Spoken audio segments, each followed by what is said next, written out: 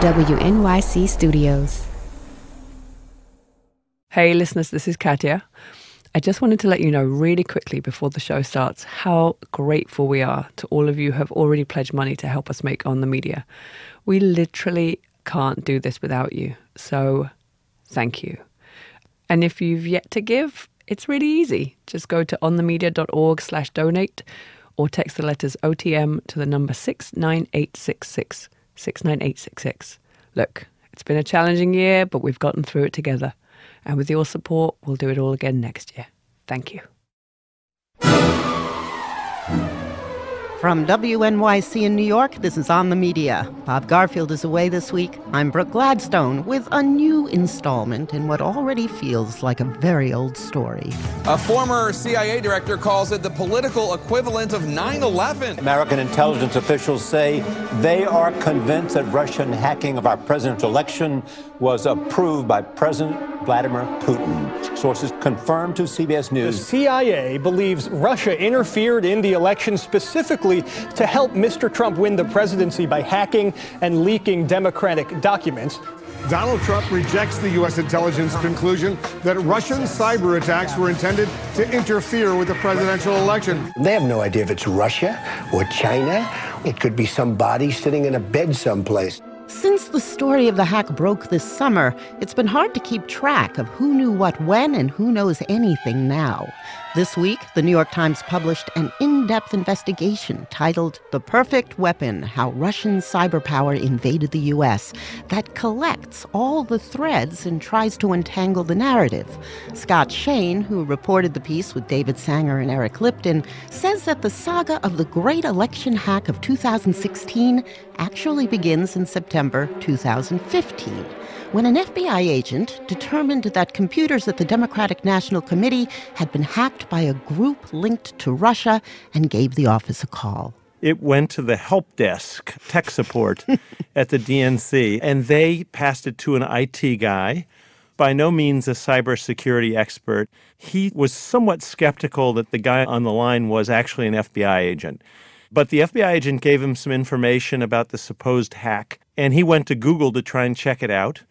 This begins a long series of exchanges that went over quite a few months, in which no one in the higher reaches of the DNC actually learned that the FBI believed their computer network was compromised. There were some fits and starts along the way. For instance, in March 2016, there was a pivotal event.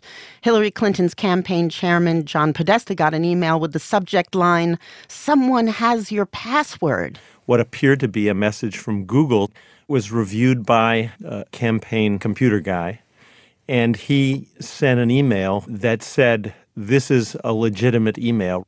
When we talked to him, that computer guy said he had just typed the wrong word, and he meant to say it was an illegitimate email. But what happened is that Podesta clicked the link that was provided in the original email, and thus a decade's worth of his stored email became available to these hackers. Exactly. He's changing his password, right?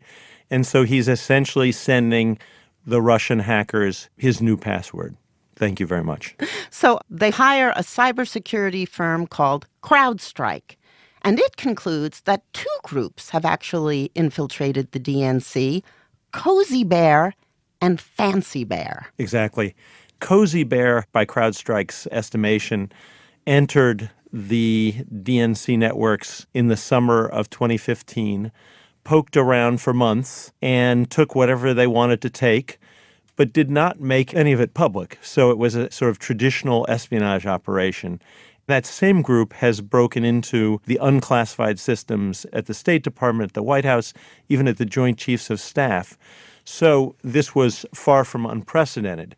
Then what happens is the other Russian hacker group, which CrowdStrike calls Fancy Bear, breaks in first to the Democratic Congressional Campaign Committee, which is in the same building as the DNC, and then travels over what's called a VPN line into the DNC, stealing some of the same things. So I guess Russian intelligence is stovepipe just like American intelligence. How did CrowdStrike figure out that it was the work of Cozy Bear and Fancy Bear? Because As you wrote, identifying a cyber attacker's more art than science. I like to think of it as, in traditional law enforcement, a cop might get to know the work of a particular burglar. In the cyber world, there's a similar approach.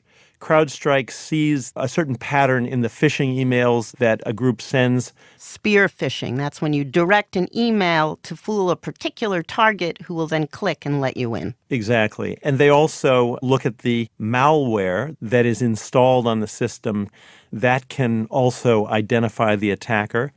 And then they look at the targets in the history of the group. In this case, some of the past targets were the Georgian government at the time of the little war between Russia and Georgia in 2008, the Ukrainian election, NATO.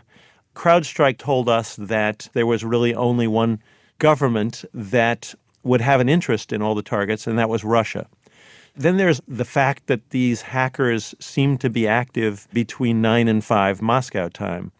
And finally, the American intelligence agencies claim to have corroborating evidence from other sources, which they won't describe, but you can imagine a human source working for the CIA somewhere in the Russian government, or NSA might be intercepting messages that connect these hacking groups directly to a Russian intelligence agency. That is the problem, though, isn't it? When you hear of possible human and technical evidence that the American people can't be allowed to know because it could compromise sources and methods, we have to take a lot of things on faith. That's right. I guess what convinced me was what seems to be unanimity among the various, sometimes feuding American intelligence agencies, that this was indeed a Russian state attack, and also a very broad consensus among cybersecurity researchers. And I think also you have to look at the big picture.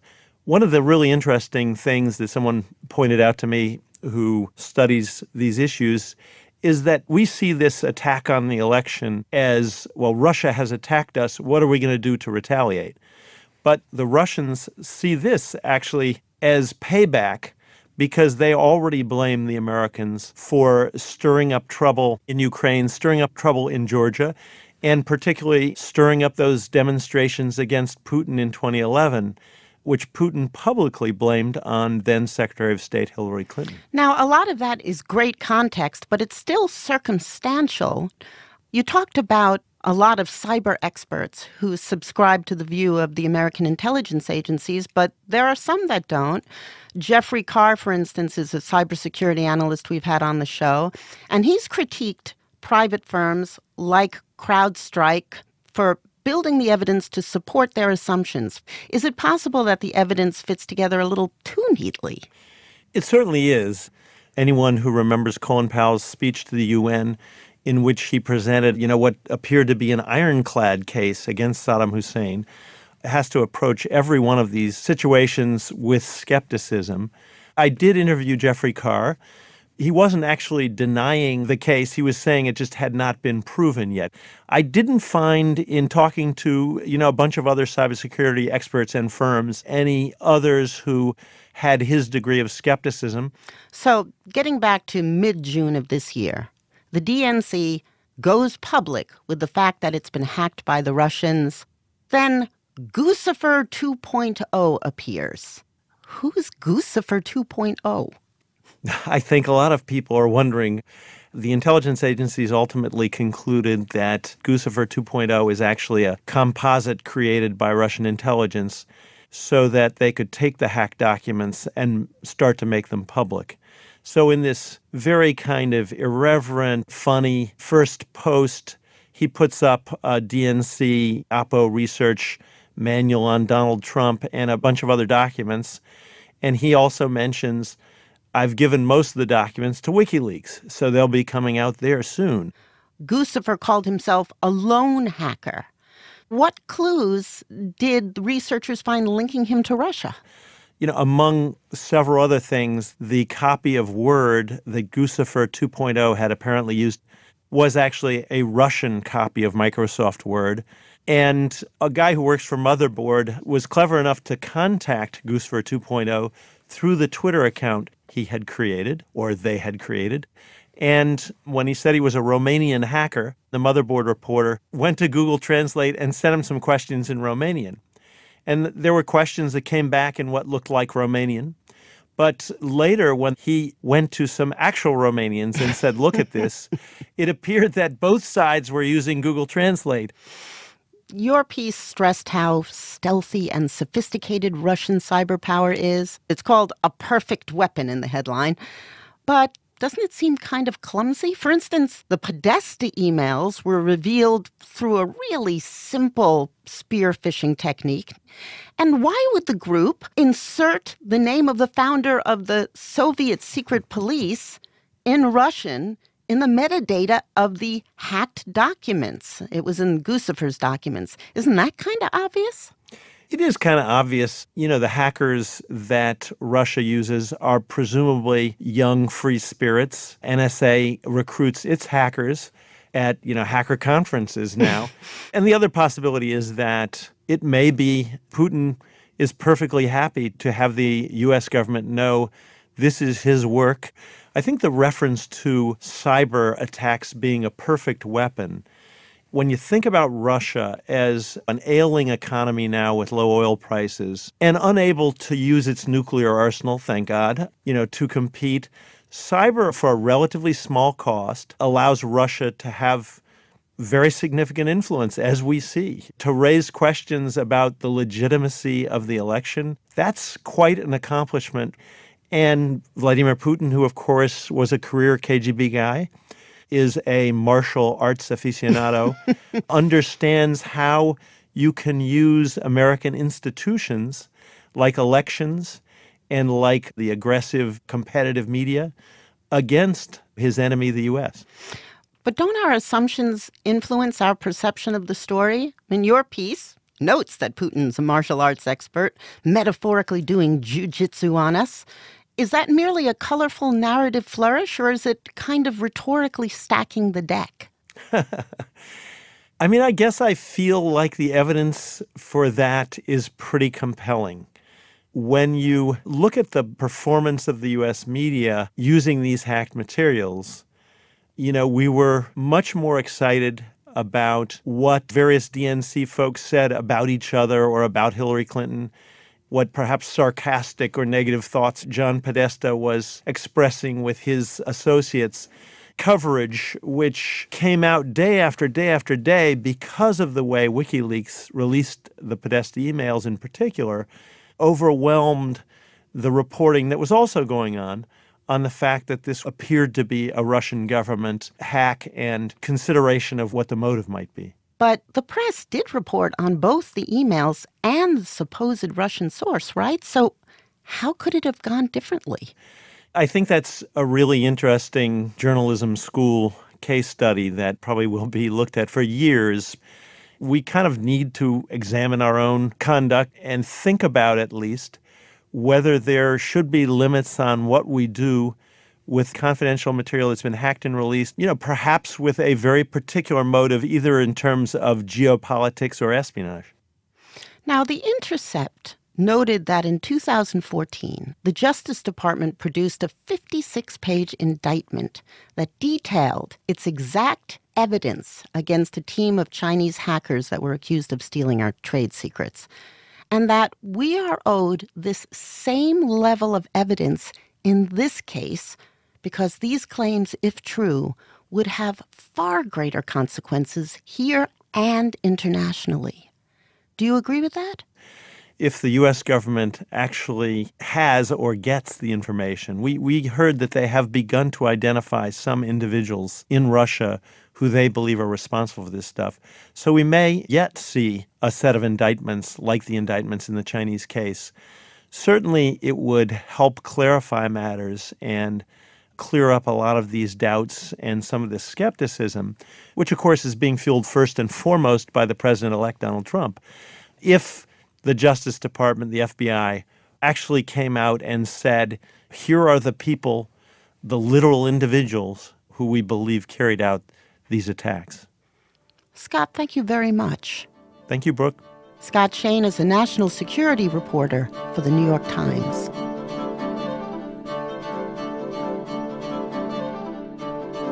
Coming up, why can't the FBI and the CIA just get along? This is On the Media.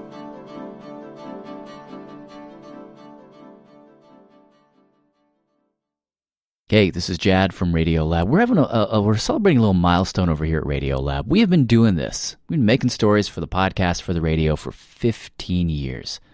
That is 15 years of stories about, like, the science of morality, the metamorphosis of butterflies, the legal foundation for the war on terror, all these different stories. We've been doing it for 15 years. So check out our latest episode out of the archives, and all of our episodes are available wherever you get your podcasts.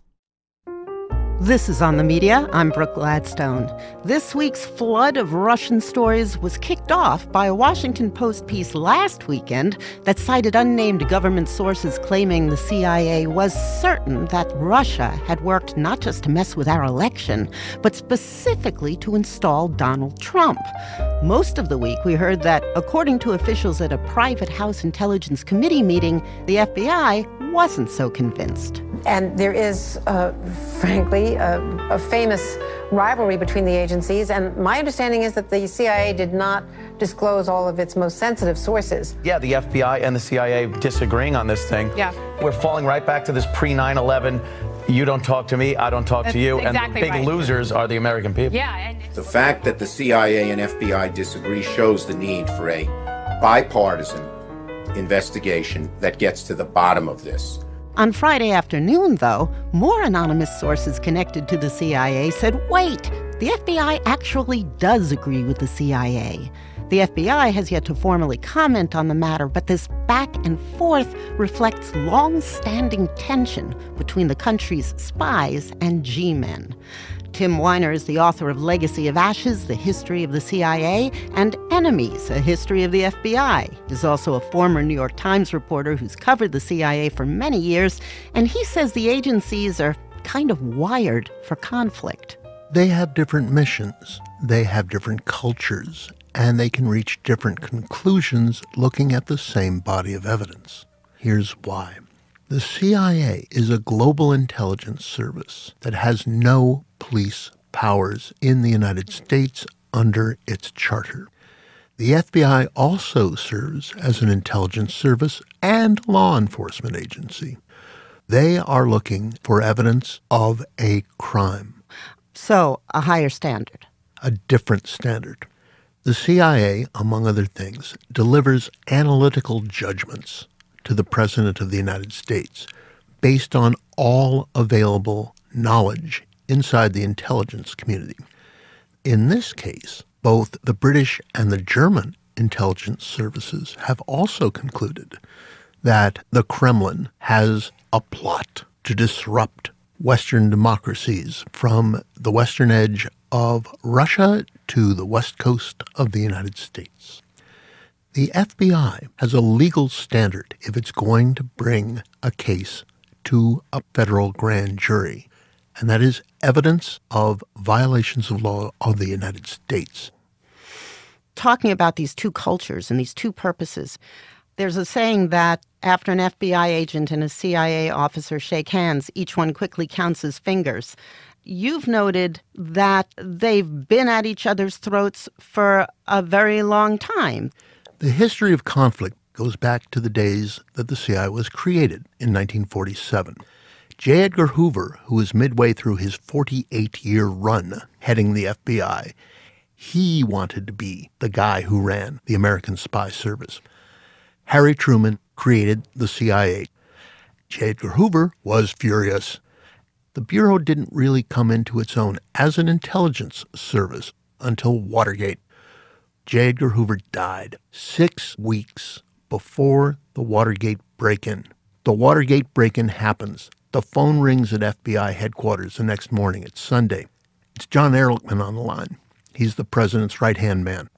And he talks to the agent in charge and says, "You are to cease the investigation of the Watergate break-in immediately." The FBI agent in charge says, "No, I already opened a criminal investigation. Those people had wiretapping equipment. That's a violation of the federal espionage statutes." And Ehrlichman says, "Do you know who you're talking to?" And the FBI agent says, "Yep." Ehrlichman says, "So your career is doomed." Richard Nixon was doomed because that was the beginning of obstruction of justice. Mm-hmm.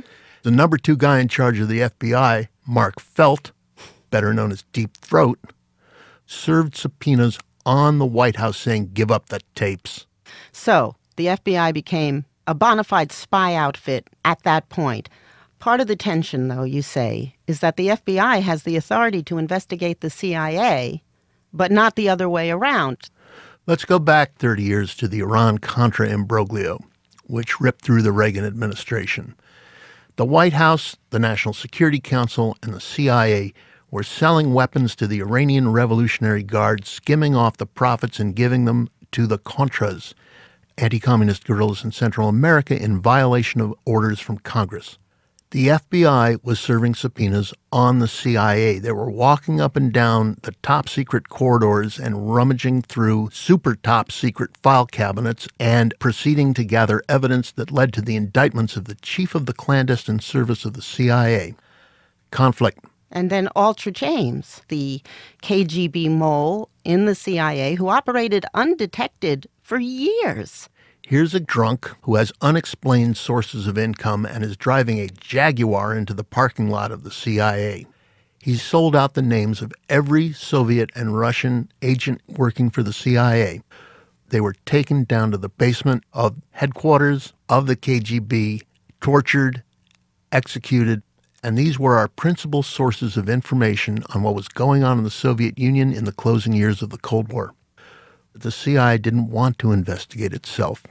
Who would under those circumstances?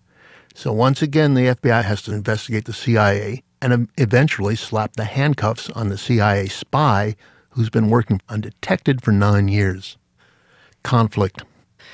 The inability of the CIA and the FBI to share information was one of the major findings of the 9/11 Commission.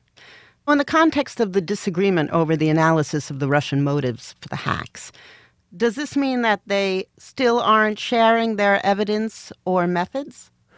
No, I think, in fact, they are. However, there are limits to what an FBI criminal investigator can see on the intelligence side of the equation. Because of clearances. Because of clearances and because there are sets of evidence that you don't want to reveal in court, because people could get killed if you put the names of your sources and the details of your methods of gathering intelligence into an indictment which has to be made public. Many have observed that while the Russian government is suspected of trying to help Donald Trump win the U.S. election, the U.S., through the CIA, has a long history of meddling in foreign elections. Is there a difference between our meddling and Russia's meddling? There are different methods. When the CIA went out to swing an election, usually the most effective weapon was a suitcase full of money. That proved very effective when it swung the Italian election in 1948 to the creation of the Liberal Democratic Party in Japan in 1955, which has pretty much run Japan ever since. Then there was a second method. When we didn't like a government, we overthrew it. We did it in Guatemala in 1954. We did it on November 1st, 1963, when we backed a coup against the leader of South Vietnam. And a couple days later, in the White House, John Kennedy reflected on tape that the United States had much to answer for in this. I feel that we must bear a good deal of responsibility for it, beginning with our cable of early August, in which we suggested the coup. JFK was dead 3 weeks later.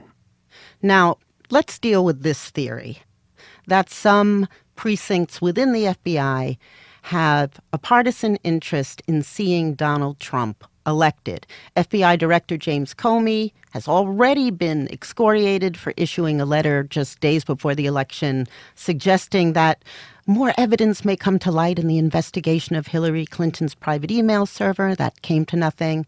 Senate Minority Leader Harry Reid even demanded that Comey resign because he believed Comey didn't come forward about the Russian hacks before the election for the same reason. Does that match what you know about the FBI's methods? No, nor Jim Comey's method. The Hillary hunters on Capitol Hill mousetrapped Jim Comey. Now, he made two mistakes.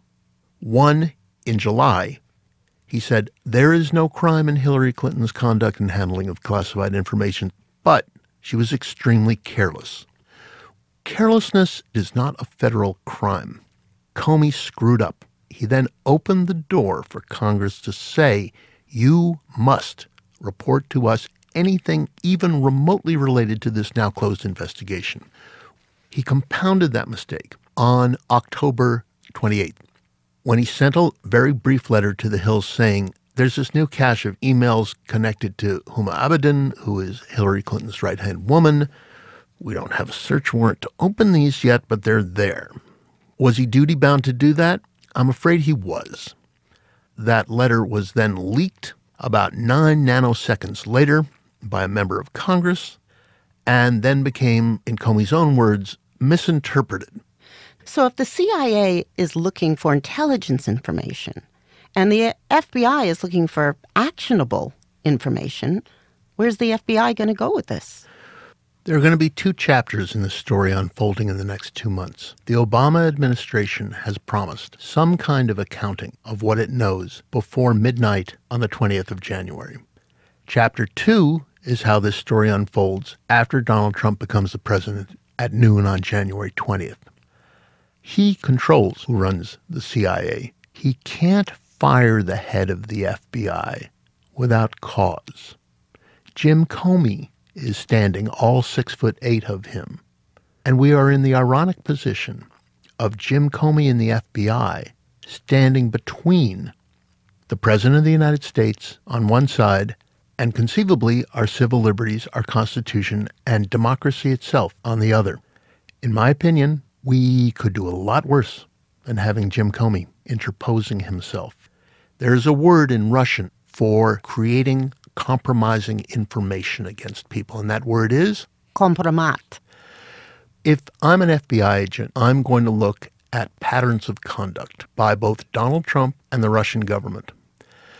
There's cause to look at his business and personal dealings in Russia, and for that matter, his appointment of the Secretary of State designate.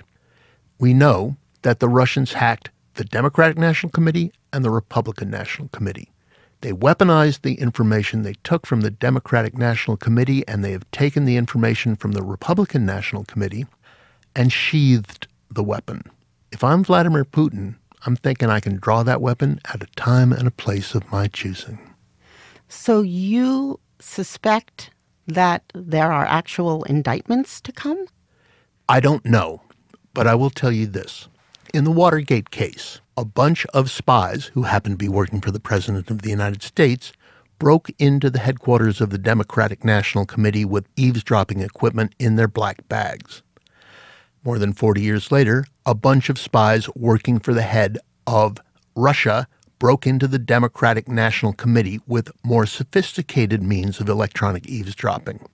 You have no doubt of that. I have no doubt of that, and nor for that matter does the FBI. Now, disrupting democracy is not a crime under the ambit of the criminal codes of the United States.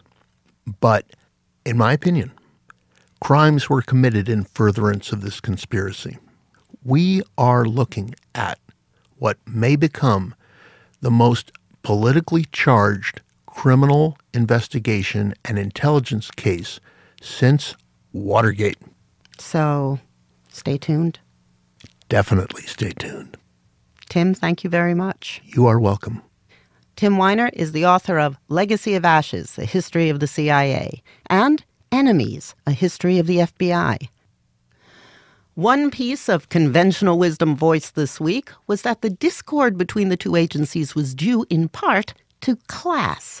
G-men are down-to-earth working stiffs, while the denizens of the CIA are effete Ivy Leaguers.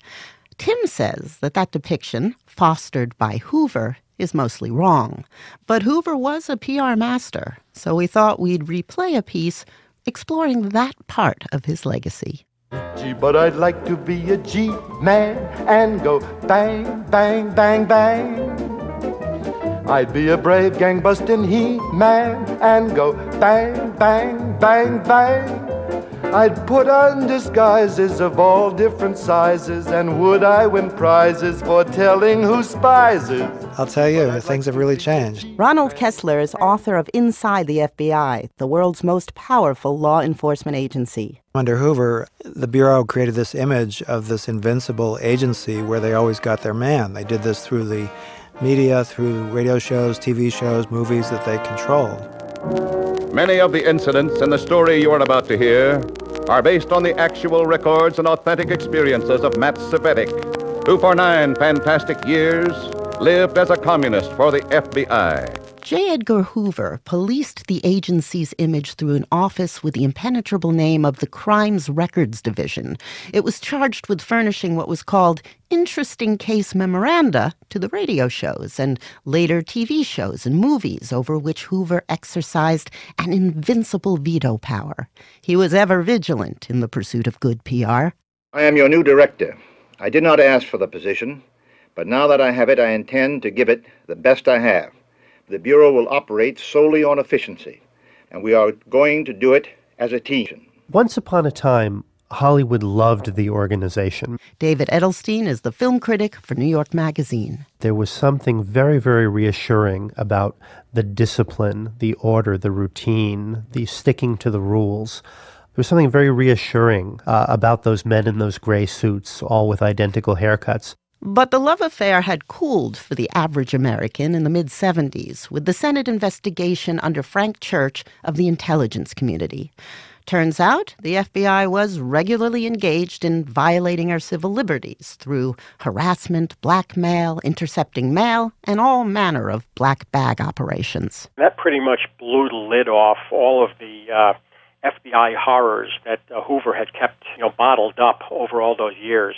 Richard Powers is the author of G-Men, Hoover's FBI in American Popular Culture. Once you have an image that the FBI promoted during the 1930s of being an omnipotent, all-knowing, all-powerful agency that never could make a mistake, it was setting itself up for a terrible fall. So the image of the FBI is splintered. Films like the Die Hard series showed up the FBI as officious and obstructionist bureaucrats. Al, talk to me. What's going on here? That's the FBI. They got the universal terrorist playbook, and they're running it step by step. Meanwhile, the Bureau regained a measure of its old omniscience with a Jodie Foster vehicle. Starling, tell me what you see. Oh, he's a white male. Serial killers tend to hunt within their own ethnic groups. He's not a drifter. He's got his own house somewhere, not an apartment. Why? What he does with them takes privacy. And he's never impulsive. He'll never stop. Why not? He's got a real taste for it now, and he's getting better at his work. Not bad, Starling. Clarice Starling and Silence of the Lambs probably did more for the Bureau as a fictional case than any real case, any real publicity that the Bureau could have done. It was amazing. Ex-profiler John Douglas is the model for Agent Starling's mentor, Jack Crawford, played by Scott Glenn. A lot of high-ups in the FBI itself at first didn't like the movie. They said it was very, very violent. And when I went to a movie screening, I got up and I said, I don't know what the rest of you think in the FBI. I see this work day in and day out. Damn, who wouldn't want to sign up and go out and hunt themselves some serial killers? Critic David Edelstein says that despite anecdotal evidence to the contrary, the gods of Tinseltown have consistently favored the Bureau with positive portrayals. In the beginning, the FBI was all that stood between us freedom-loving Americans and those nasty immigrant gangsters. Then the FBI was all that stood between us and that evil communist menace. Then when the communist menace no longer seemed so imminent, suddenly the FBI was out doing battle with right-wing white supremacists and the Ku Klux Klan. Even The X-Files, which depicts a dark and dangerous place, an agency at war with itself, has proved a boon to the FBI. As long as it seems powerful, the Bureau can't lose. It's only in very, very, very rare instances that the FBI is portrayed as incompetent, which seems to me the worst danger to an organization that thrives on secrecy and that presents itself as model of superhuman and enlightened efficiency.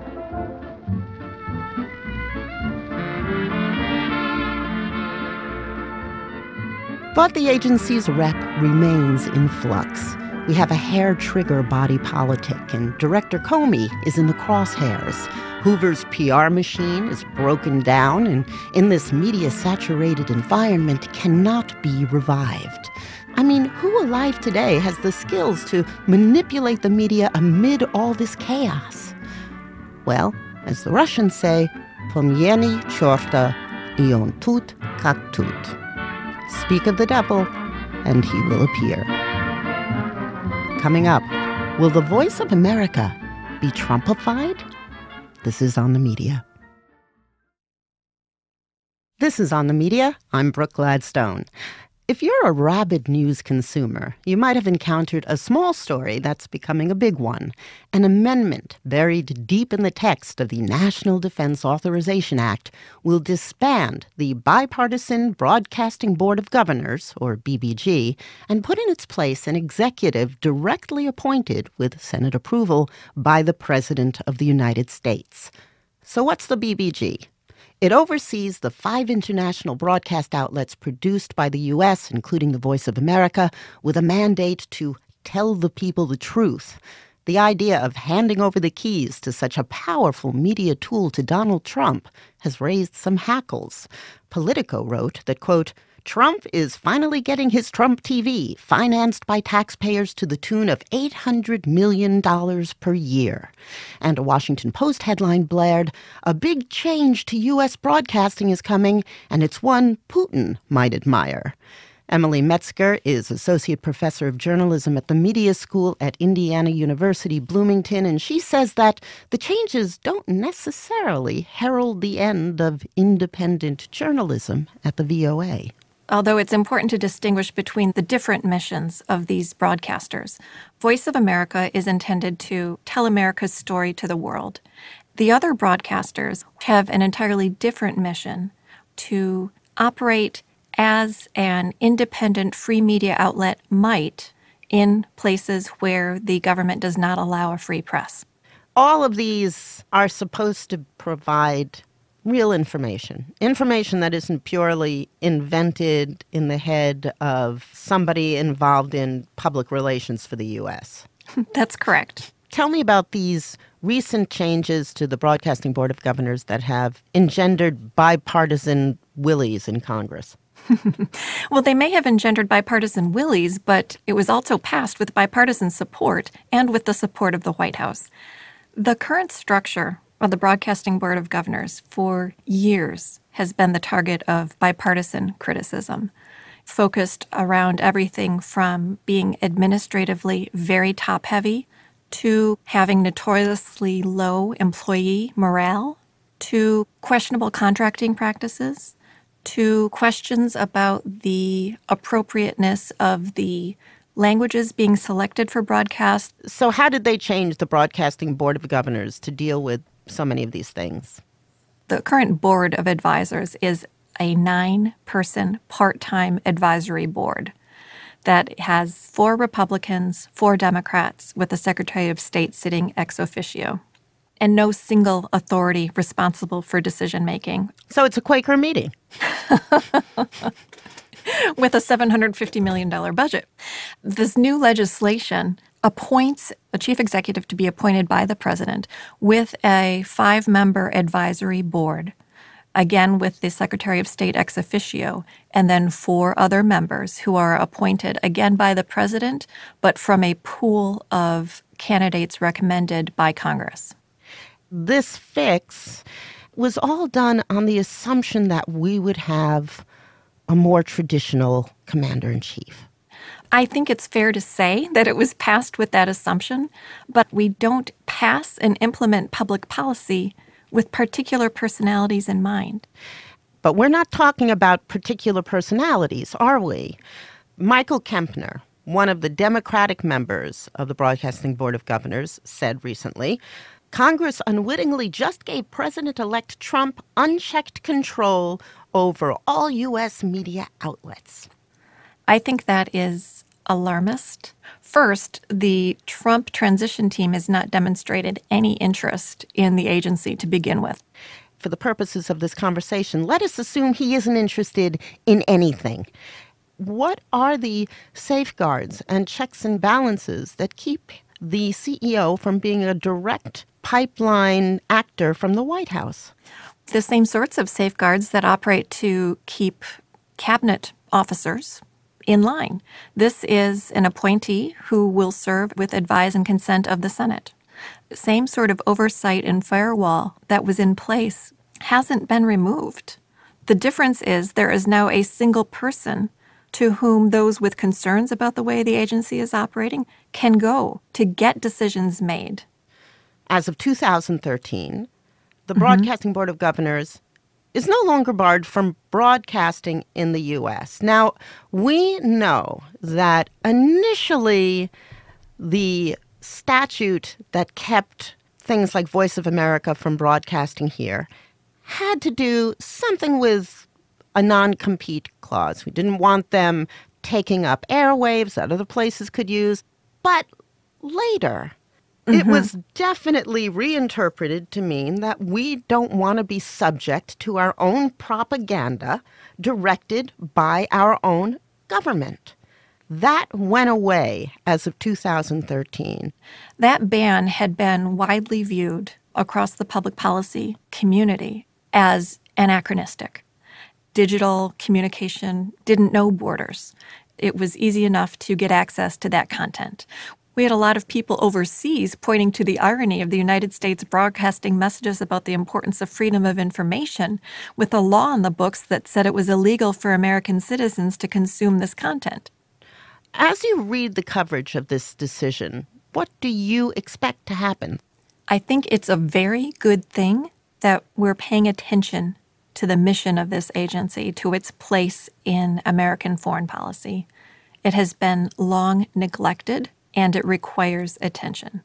It is ironic that this agency may finally get the attention that it has so long needed, only because we have sort of a non-traditional president coming into office.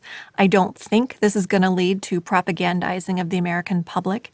If you look at the New York Times from, I think it was the 10th, there was an op-ed by John Hamilton and Kevin Kosar about U.S. government agencies essentially propagandizing the American public. And they were talking about the Department of Labor and EPA and Department of Justice. There are a lot of agencies whose efforts to propagandize the American public have been documented.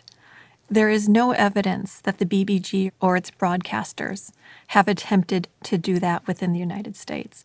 Emily, thank you very much. Thank you. Emily Metzger is Associate Professor of Journalism at the Media School at Indiana University, Bloomington. Hier spricht die Stimme Amerikas.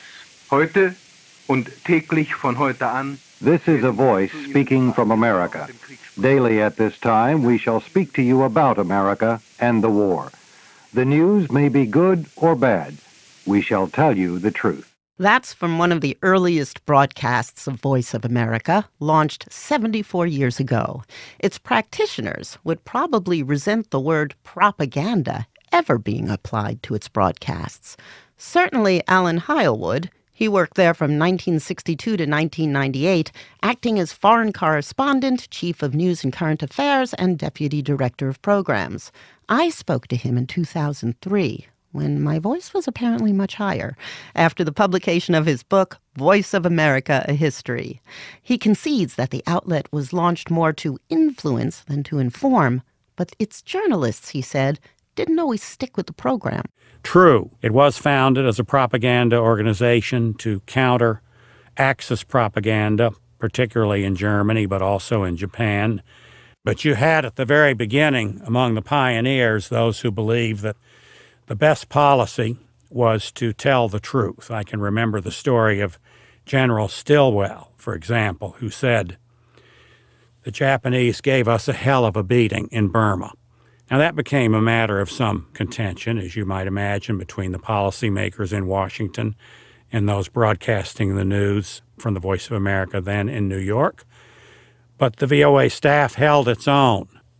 And later we learned following World War II from some of the Japanese who were interrogated about their listening experiences that made them really believe the Voice of America. But even in the early going, there were editors who stood behind the contract with the listeners to give them an honest accounting of the day's events. You quote President Lyndon Johnson saying, "I know I can't affect the broadcast companies. I know they won't listen to me. I know they won't help me. But God damn it, I have my own radio, and I've got to make that work." And he was referring to the VOA and its coverage of Vietnam. Wouldn't you admit that sometimes the VOA has a problem reconciling its dual roles as both a government agency and an impartial news source? Well, John Chancellor said that the Voice is at the crossroads of journalism and diplomacy. I think, however, it's increasingly clear, and particularly in the 21st century and in the post-9/11 period, that there is no substitute for a full and fair disclosure of events. I think that there is a hunger for the straight story. How many languages is the VOA broadcast in? It's broadcast now in 54 languages. And do you count special English among them? Not really. Special English, being a variant of Standard English, was designed back in 1959 to aid comprehension of those listeners for whom English was a second language. It was an English that was composed of a 1,500-word vocabulary. Quite correct, and slowly delivered. And also the idea was, in the main, one thought per one sentence. And what could you convey to the world in special English? Oh, you would be remarkably surprised.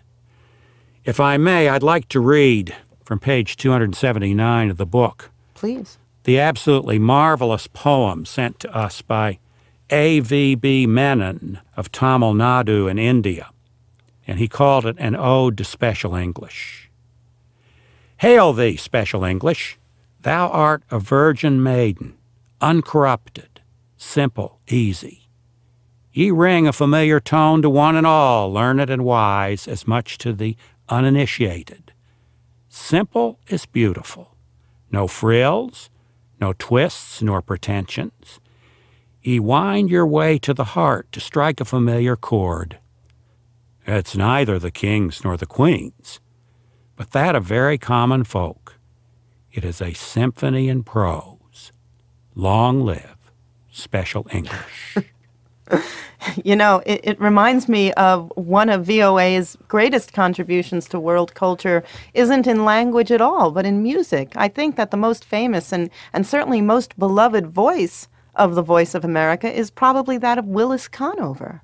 Absolutely.